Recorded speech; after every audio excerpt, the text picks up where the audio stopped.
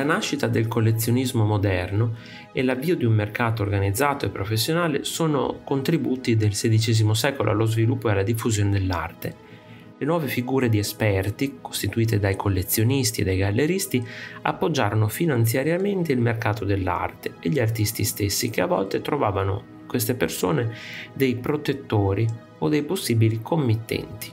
Tra questi ricordiamo Andrea Odoni, uomo di gusti molto raffinati, capace di riunire una collezione che spaziava dall'archeologia alla pittura più avanzata del suo tempo. Tra gli artisti che protesse ci fu Lorenzo Lotto, che gli realizzò un bel ritratto. Il quadro costituisce la più antica rappresentazione di un uomo accanto a elementi della propria collezione artistica, tale da figurare come una primissima attestazione pittorica di un interesse o di un intento di raccolta museale nella storia del Rinascimento. Il formato orizzontale era già stato utilizzato dall'artista per ritratti di coniugi e in questo caso è sperimentato anche per un ritratto singolo del gentiluomo tra la propria collezione di marmi antichi. Indicato spesso come opera simbolo dell'umanista nel suo studiolo, il ritratto di Andrea Odoni pare che però non mostri pezzi realmente presenti nelle collezioni del ricco mercante e politico veneziano, a parte la testa di Adriano in primo piano a destra. L'insieme deve quindi essere legato a significati simbolici che alludono alla natura e alle virtù dell'effigiato. L'uomo è mostrato seduto presso un tavolino, indossa un robone, una ricca veste bordata di pelliccia.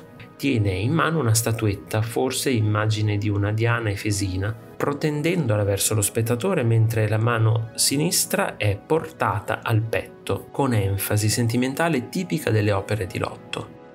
Sul tavolo si trova un libretto con lacci e alcune medaglie. Andrea Odoni era il figlio di un ricco immigrato milanese ed è stato un importante e stimato membro della cittadinanza veneziana. Ha costruito la sua raccolta partendo da quella ereditata dallo zio Francesco, diventando un rinomato collezionista di dipinti, sculture, vasi antichi, monete, gemme e campioni di storia naturale. Questo ritratto era appeso nella camera da letto di Odoni, accanto alla Vergine e il bambino con il San Giovannino e un santo o donatore, ora nella National Gallery a Londra. La casa conteneva anche un'insolita combinazione di statue antiche e moderne. Pietro Aretino, poeta e scrittore, in una lettera dell'epoca sottolinea come Andrea avesse ricreato Roma a Venezia. Giorgio Vasari chiamò la casa di Odoni un rifugio amichevole per uomini di talento.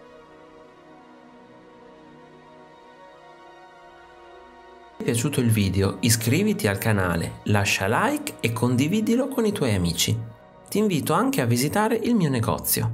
Un saluto e al prossimo video di Artesplorando.